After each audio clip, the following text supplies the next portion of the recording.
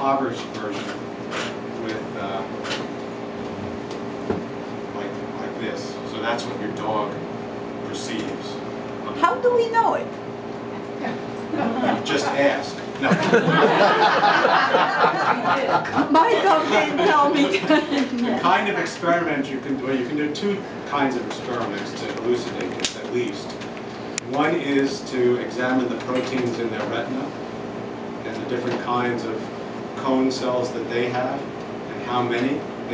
Dogs have only two. Bulls have only one, by the way. Or you can do psychological tests. You can reward a dog for discriminating two colors, and you find that there are combinations of colors that look the same to dogs. They can't do the discrimination, so even though they would get rewards if they could, they can't, whereas humans can tell the difference. So you can map out, and using that kind of strategy, you can map out the dog's perception of color. But before we get too proud, there are creatures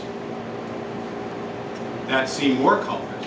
In fact, many birds and butterflies and insects see 4 or 5 colors, and also see aspects of light that we don't sense. They sense ultraviolet light, they sense polarization of light, some even sense... Oh, great. Great, just in time. So they